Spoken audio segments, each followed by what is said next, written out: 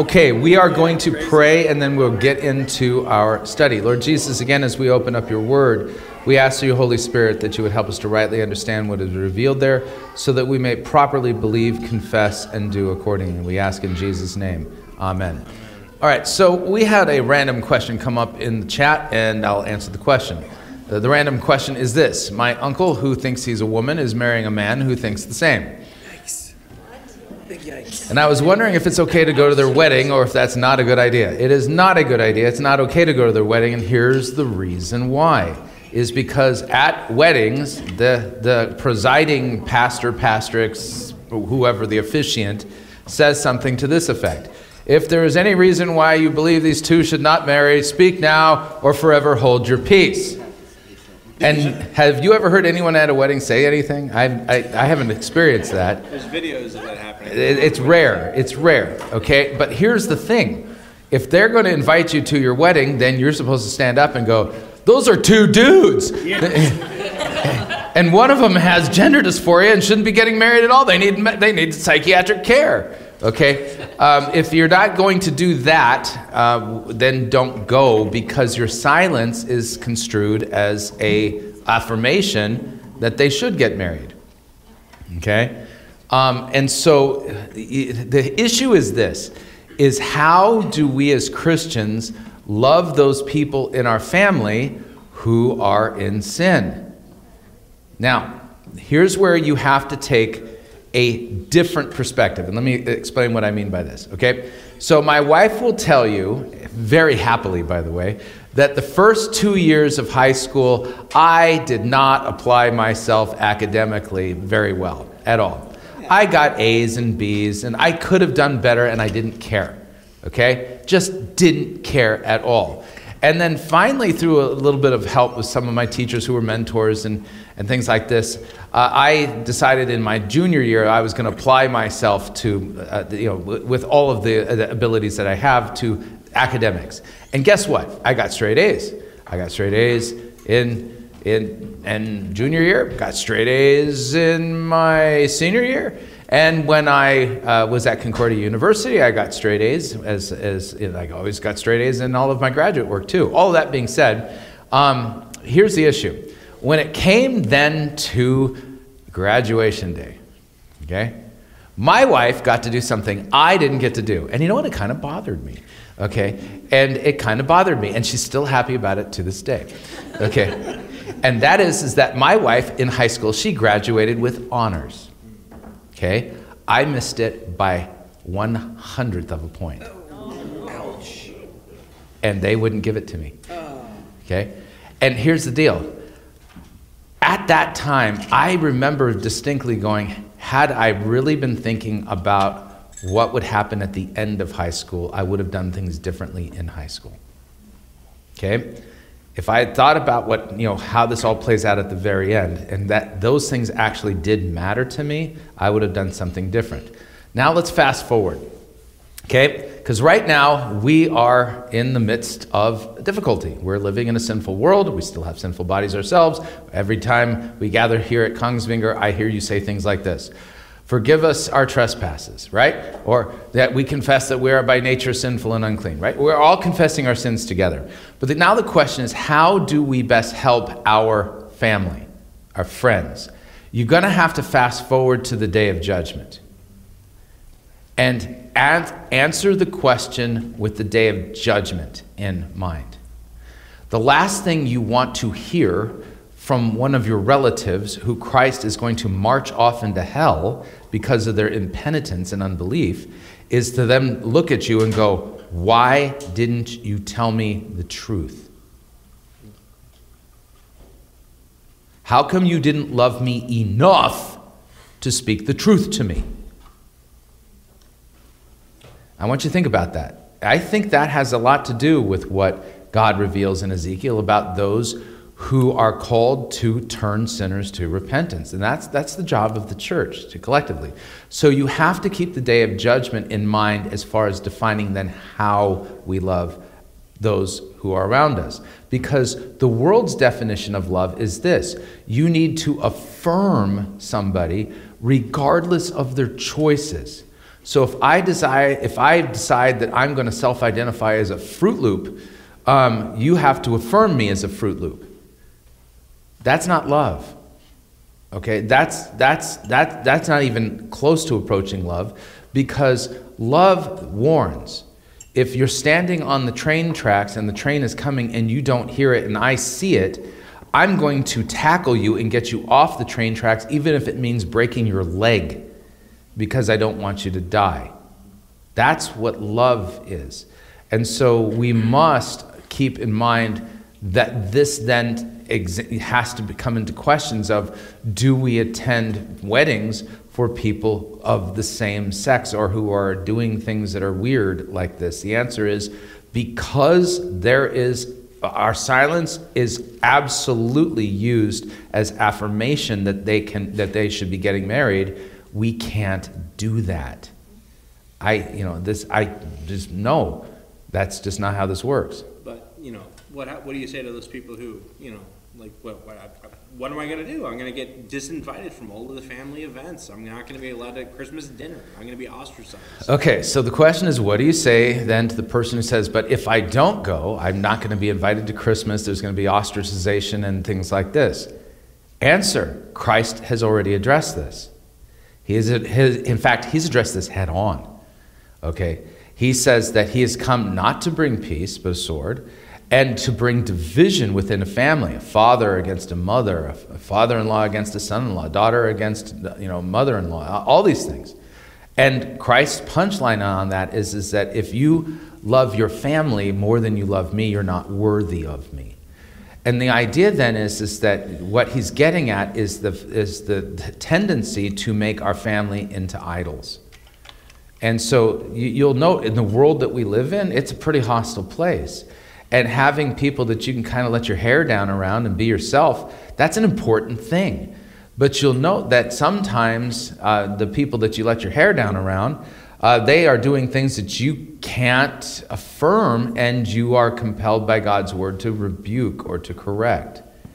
And the cost of doing that nowadays is you're going to get canceled within your own family.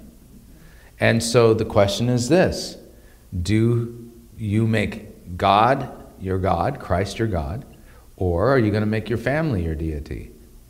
And that's really kind of what it boils down to. So I would look for ways to show love to your family members that makes it very clear that you love them and you have deep concern for them. But because you cannot affirm them in their sin, you're going to have to communicate that. That's where I would go with it. So. Then it says, so we can't revile them or affirm them as Christians. Right? Reviling, by the way, is a sin. It's just straight up. When the Jews in our gospel text today said, are we not right in saying that you're a Samaritan and you have a demon? That's reviling. That's not just merely a breaking of the 8th commandment. That actually rises to the level of breaking the 8th commandment to the point of really reviling a person, causing them to be hated falsely, things like this. So that answers the question. But I would note this. None of us have the power to bring somebody to repentance. I don't have that power. You don't have that power. As I was sitting here watching you all enjoying each other's company and the wonderful goodies that we were having for St. Patty's Day, thank God for green cookies. I mean, they look like moldy things, but they tasted great. But all of that being said, I was looking at this and just going, God, look at what you have done. Okay? And I think a lot of pastors are tempted to fall into the trap of going, wow, look what my preaching has done. Look what I did. The reality is that I didn't do any of this. I did not make Kongsvinger what Kongsvinger is. God did. He did it through his word. As Paul says, the one who plants and the one who waters, they're nothing. It's God who gives the increase. So let us rejoice over the thing that God has done here. And know then that when it comes to repentance, similarly then, you don't have the power to bring somebody to repentance. God does that through his word. So ask God to give you his words and help you remember them and to speak them in a way that the Holy Spirit can be used to bring them to repentance. That's the idea. Yes, David Fagerlind. Okay, there's last week I had an invite to go to a drag show at the American Legion in East Grand Forks. And we're not talking about drag racing. No. Okay. All right. Now, I've never had anything to do with drag. In fact, I denounce it. Right. And I have to that person in the past. Okay. But now we've agreed to disagree, and if they come over, we don't talk about it. All right. Yeah. But we have had that understanding. All right. Now, I was tempted to go to this drag show and do the, not riot, but Protest? protest. And I wanted to call Josh up to go with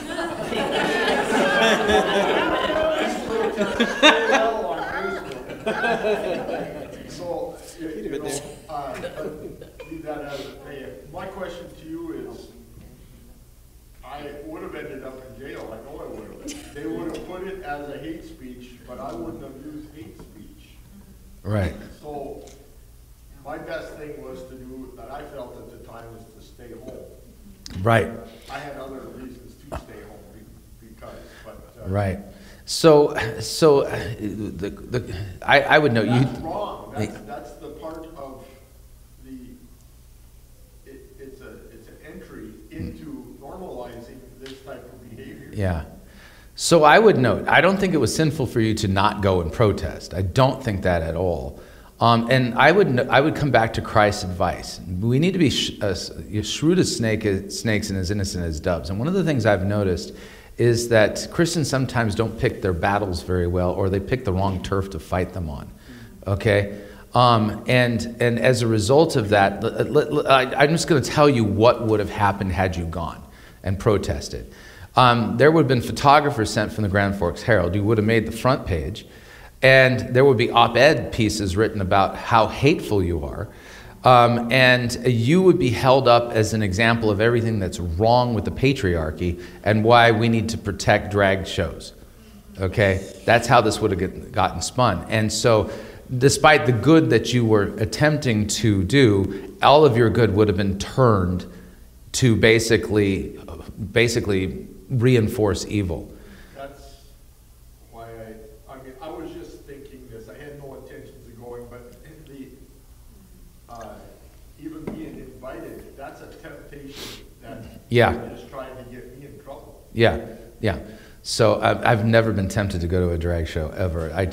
Wow. No, but, you know, Yeah. to view it or whatever. Yeah. I have no clothes on women's size that would fit me.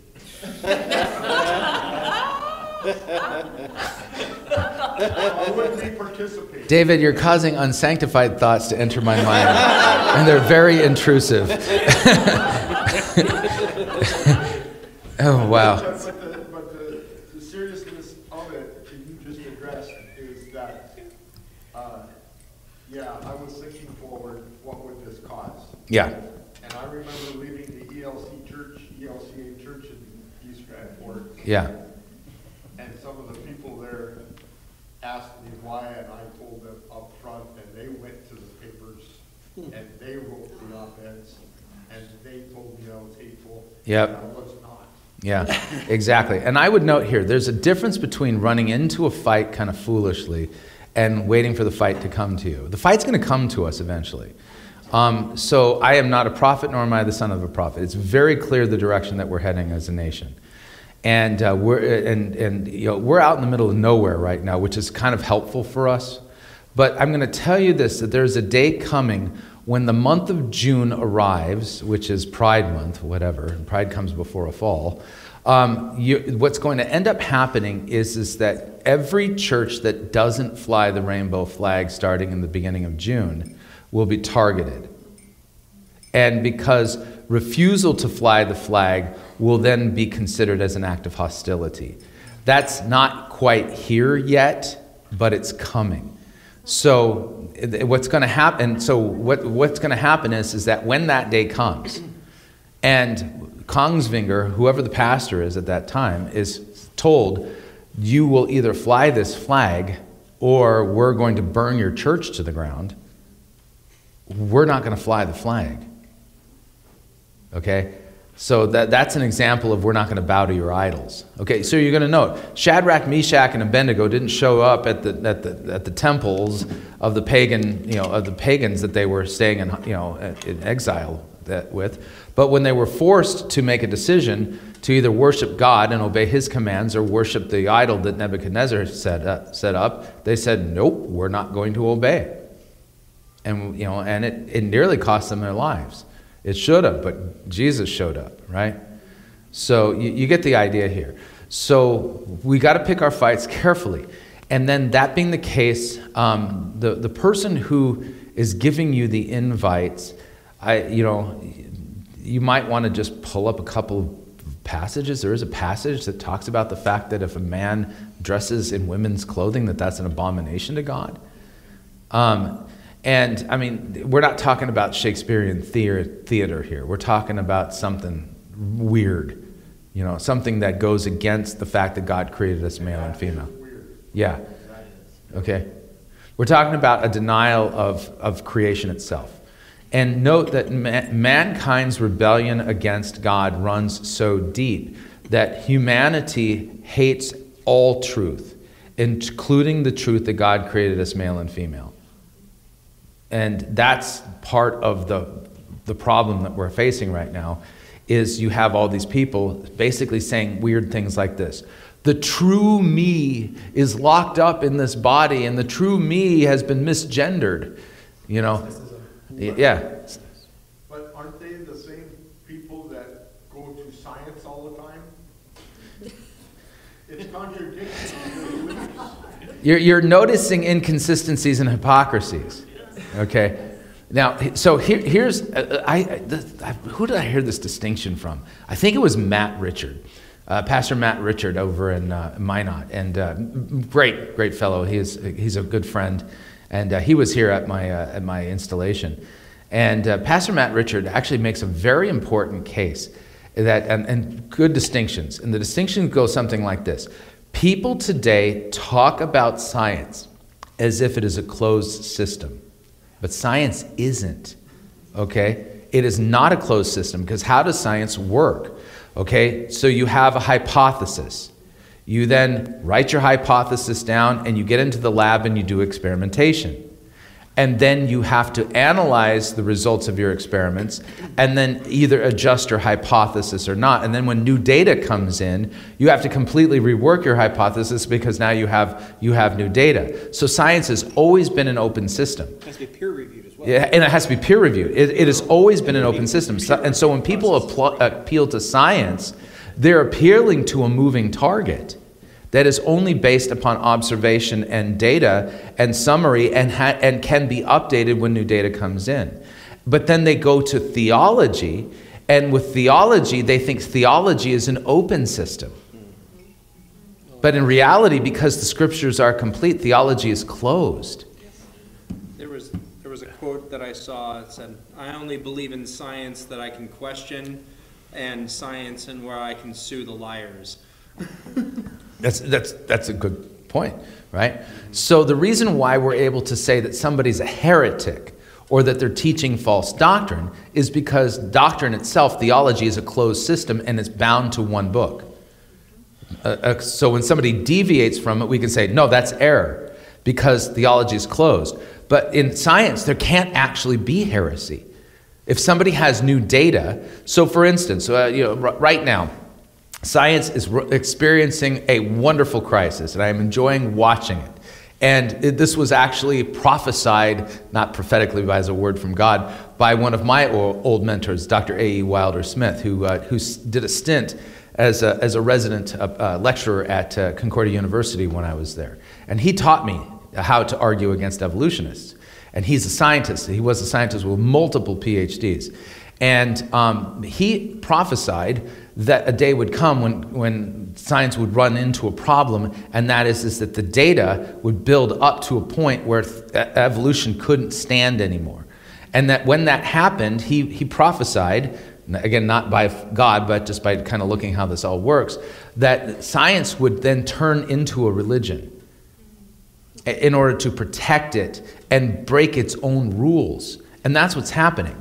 So with the study of DNA, scientists who are actually doing the hard work in the study of DNA know full well that DNA is a code. And it's too complex and too ginormous and voluminous in information to have occurred naturally using the processes of evolution. It's impossible for it to have been made. And so as a result of that, there's a burgeoning number of geneticists who are now affirming creation, that there had to be a thinker behind the creation, that there's design here all the way down on the data level in DNA.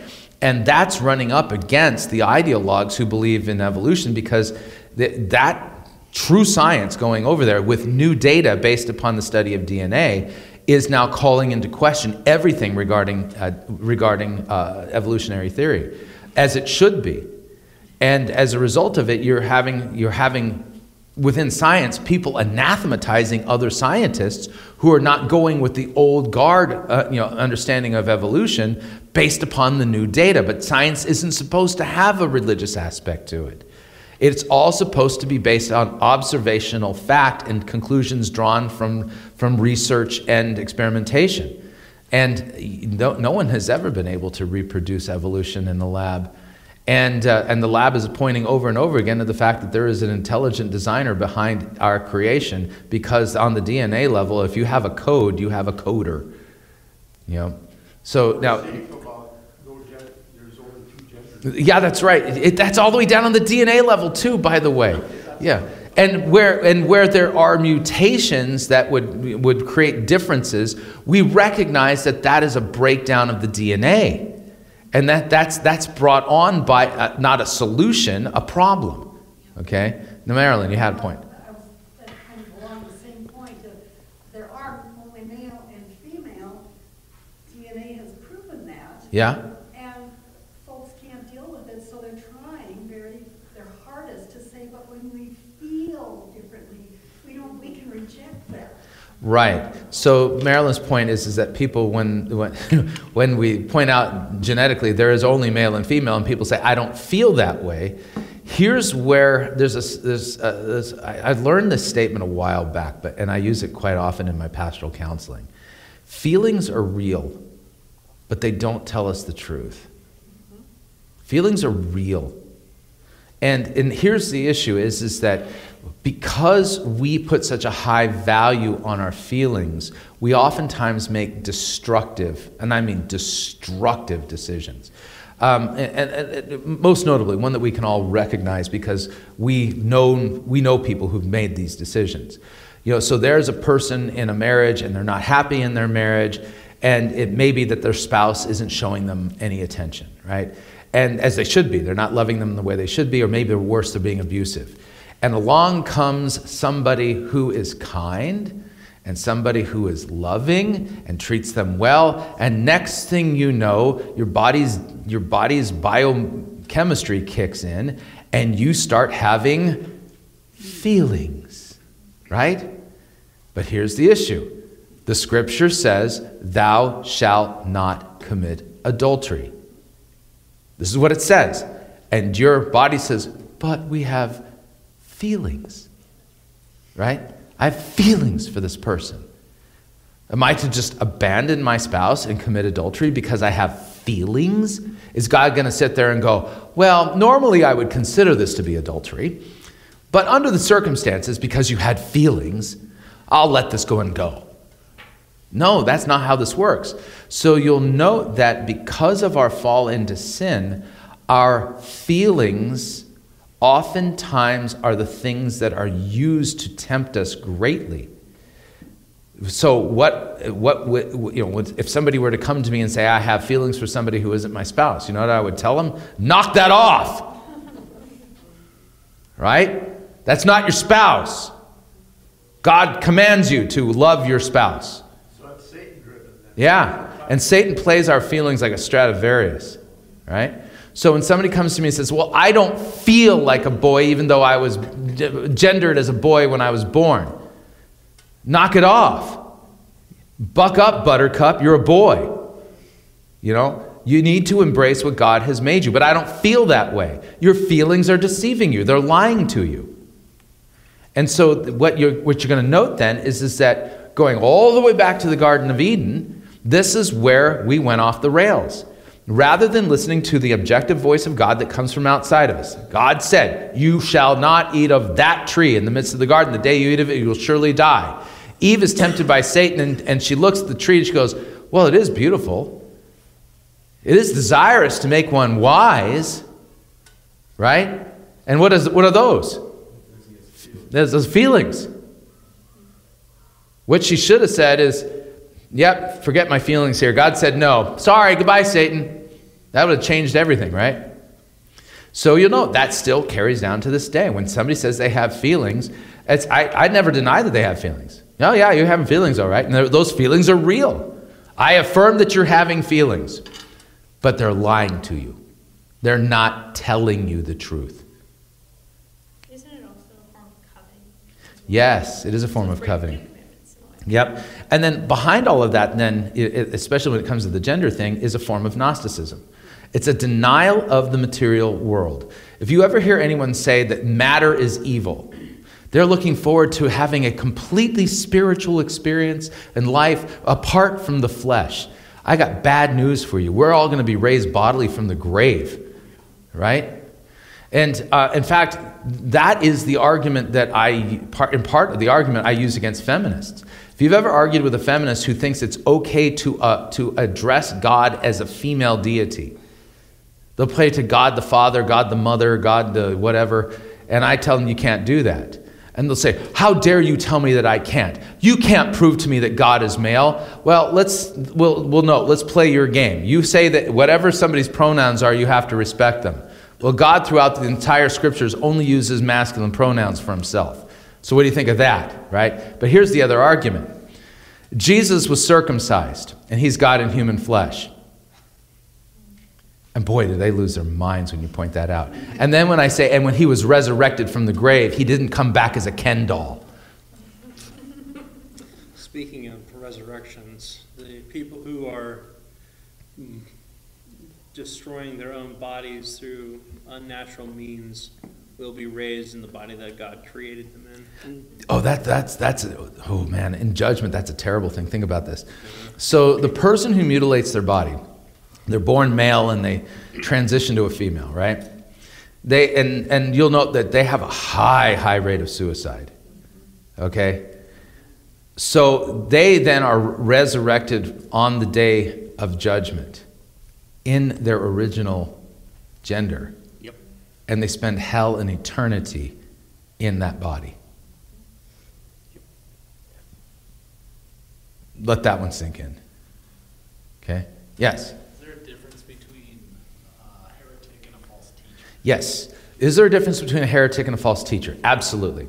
Okay? So when we confessional Lutherans use the term heretic, we are legitimately saying that person is not a Christian. Okay?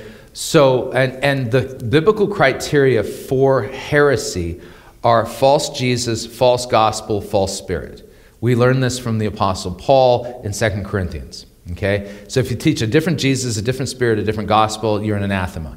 Okay? You're gone. And so that's where all the action is. So when somebody comes along and says, you're saved by grace through faith only after everything that you can do, which is what Mormonism says, we say that's a false gospel. Mormonism is a heresy. Okay? When someone comes along and says, don't baptize your infants, we'll say that's false teaching. Okay? So you'll note then, I obviously do public work with men like Justin Peters and others who are Calvinists. I'm really good friends with Phil Johnson. In fact, we had Phil Johnson here a few years back as one of our speakers for a PCR conference. And so what's really fun is that I recognize he's a brother. He's not a heretic, but I do consider him when it comes to baptism and the Lord's Supper to be a false teacher, and I have no problem telling him that to his face. Okay, of course he responds in kind, but that's okay. I assure him that once he gets to heaven, he'll be a Lutheran. So, this is how this goes. All good Christians die Lutheran. Yeah, That's right. but so you get the idea. So the idea, a false teacher is somebody who's truly a Christian, And here's how we'll make the distinction, is that when it comes, this is where the concept of primary, secondary, and tertiary doctrines come into play.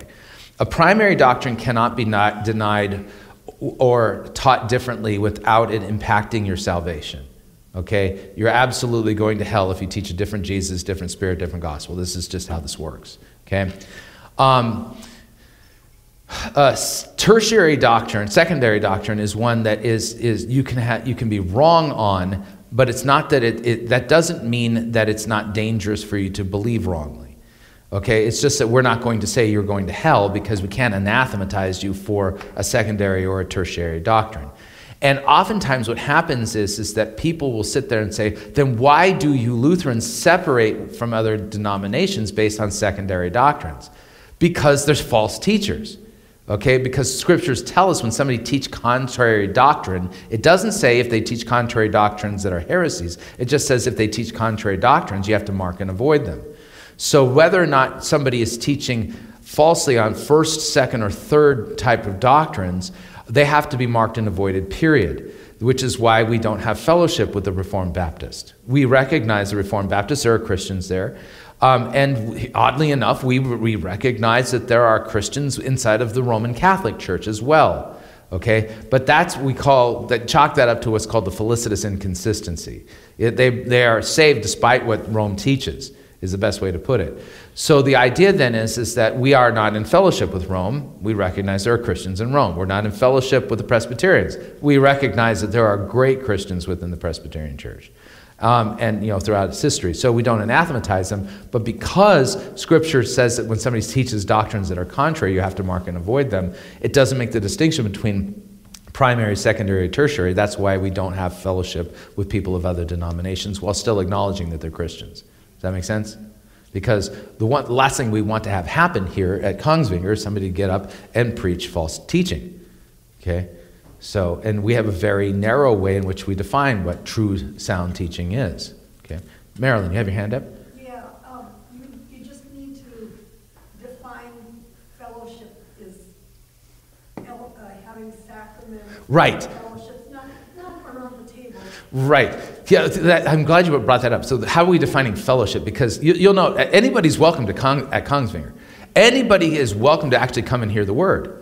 I don't care what denomination they're in. They're welcome to come to the Word, but they're not everybody's welcome at the Lord's table, because that's a visible sign of our unity together.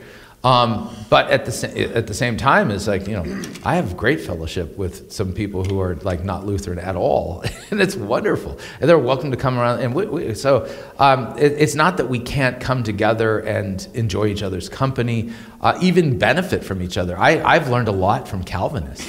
I mean, I'll be blunt. Calvinists are really strong in some areas that Lutherans are weak. And I find some of the books that they've written, especially as it relates to hermeneutics, to be so much better than the current offering by confessional Lutherans, that I oftentimes, when I'm asked about, where do I learn hermeneutics, I'll point them to the Calvinists before I'll point them to the Lutherans, because there's a goofy book written out there right now that I had to read in seminary that seems to be the one that's all the rage, and I refuse to promote it. So because it's way too postmodern, it's just nonsense. But so we recognize even their contributions to the body of Christ, and so the idea then is that what we can't do is give you our pulpit and let you preside over the Lord's Supper and things like that, and we don't let you teach in our seminaries and stuff like that. But we still recognize that that you're Christians, and we can have some brotherly conversations, which should always include a little good ribbing as to why you're believing falsely on certain things. I remember when a few years back I was in Montana. I was speaking at a conference in Montana, and there was notable Reformed guys there. Dr. James White of Alpha and Omega Ministry was there, and J.D. Hall was there, and Phil Johnson was there, and I'm the token Lutheran among these Calvinists, right? And they invited us to go to Applebee's after the conference to have like a lunch together before we dismissed and went our ways. And Barb was there, and so we're sitting at the table, and James White is sitting right in front of me. Okay, he's right across from me, and J.D. Hall's over here, and Phil Johnson's right there. Okay, and of course, what do the Calvinists want to do? They want to talk about baptism. And so I look at James White, who debates everybody. I mean, have you noticed the guy debates everybody? And I look at James and I said, James, I have an idea for you. Since the topic of baptism is being brought up, I said, let's do this. Let's you and I have a debate on the topic of baptism, but I want to modify the debate. Rather than it being a traditional debate where one person takes an affirmative stance and another person takes the opposing stance, instead we both have to put forward affirmative positions. Put forward to the people our affirmative beliefs regarding baptism. And we can cross-examine each other afterwards and leave it up to the audience to say who is really properly exegeting these texts. And I said, tell you what, I'll even make it easier for you. I'll give you my opening argument. So from memory, I just walked through the biblical text, where Peter says, repent and be baptized for the forgiveness of sins, for the promises for you and for your children, and for all who are far off and all who the Lord will lead to himself. And I said, I will argue from this text that baptism is for the forgiveness of sins and the receiving of the Holy Spirit, and it's also for children, which includes infants. And you know the Greek word there, and I do as well. And then I went to Romans 6, and I went to Titus 3, and just walked through it real quick. And all of these guys, all the Calvinists, are looking at me like this. And it only took me like 5 minutes to kind of work through all of this. And they didn't say a word. And then I said, there's my opening argument. And here's how I'm going to use the text. So I said, so how about it? Why don't we have this debate? We'll do this publicly. And he goes, I don't debate Lutherans.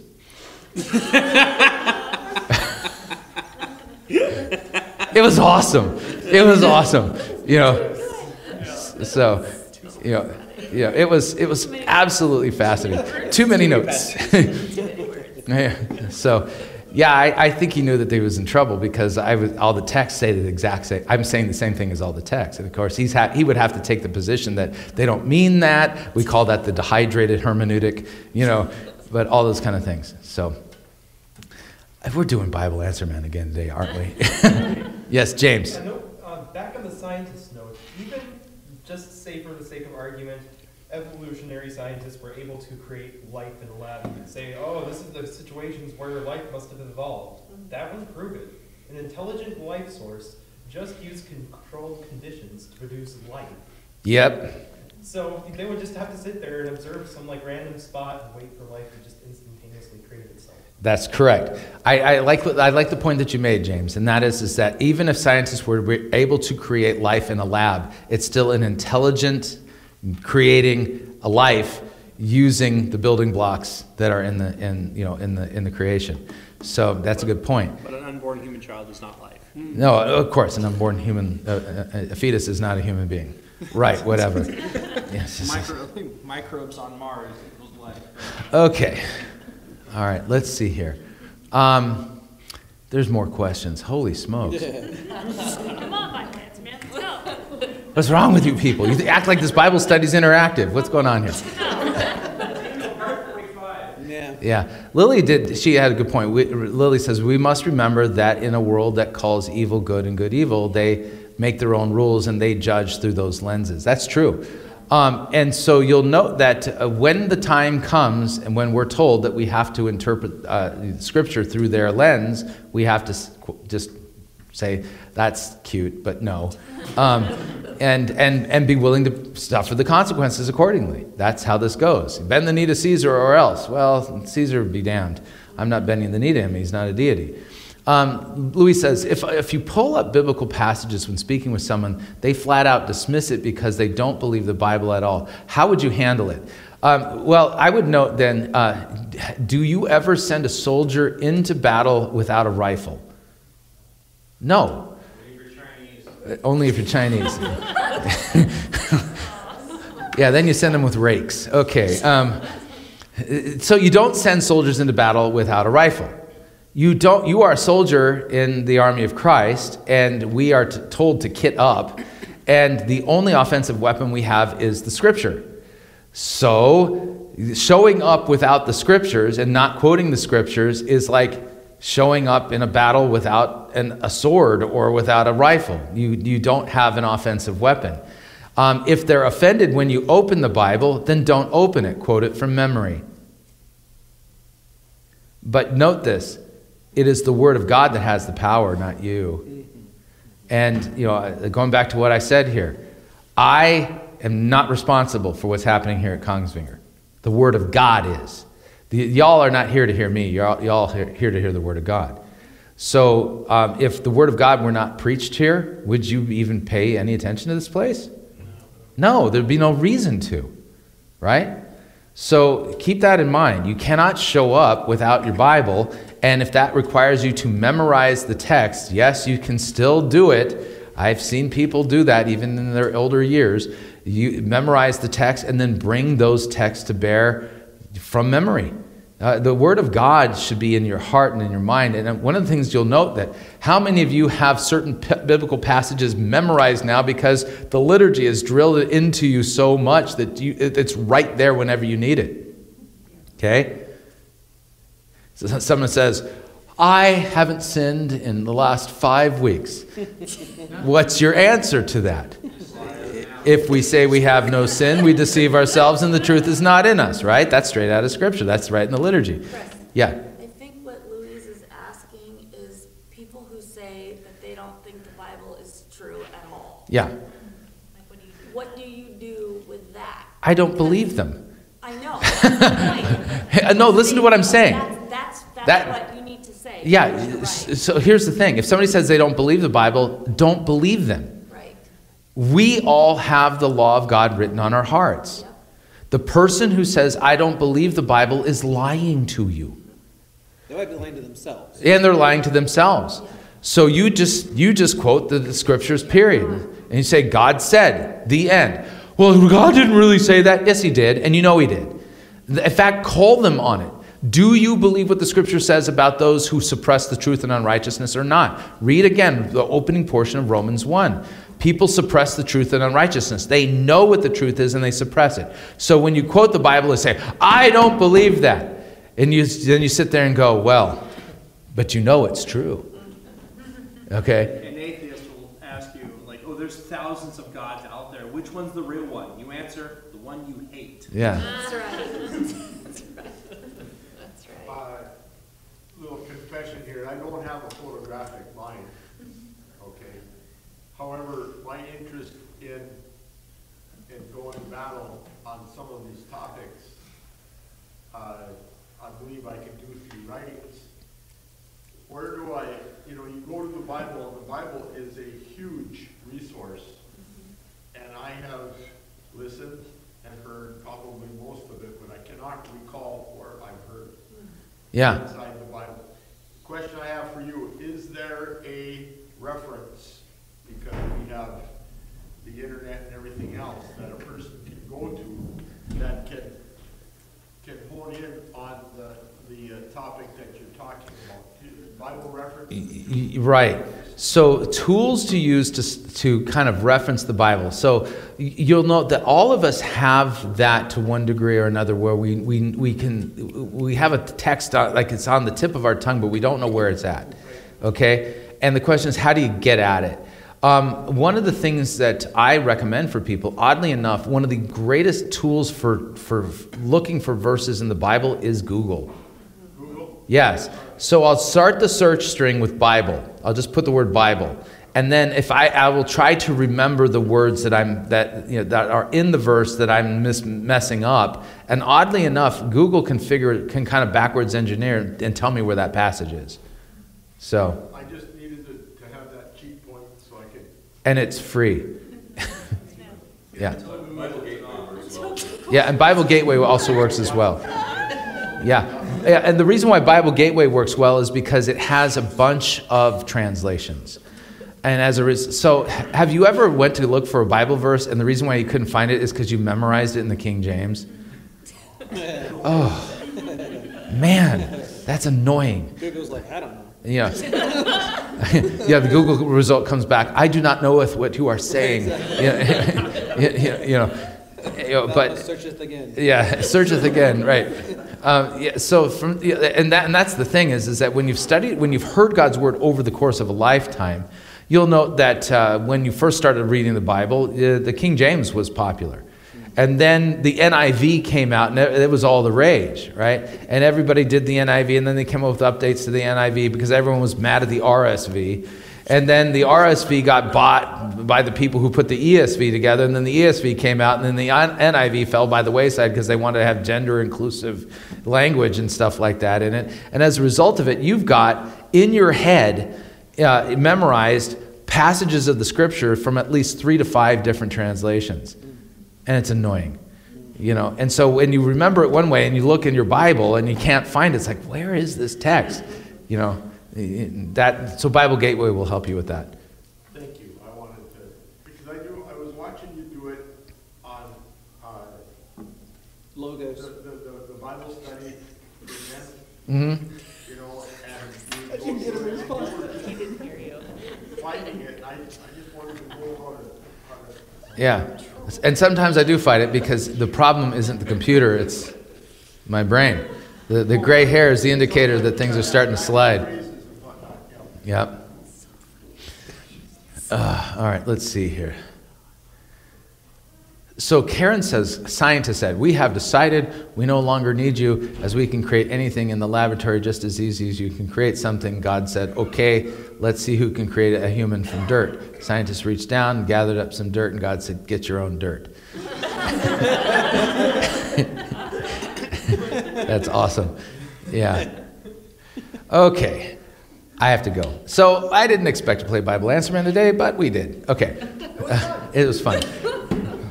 So next week is Passion Sunday. It's going to be a really long service. The gospel text itself will take me about 15 minutes to read. I want to give you guys kind of a heads up.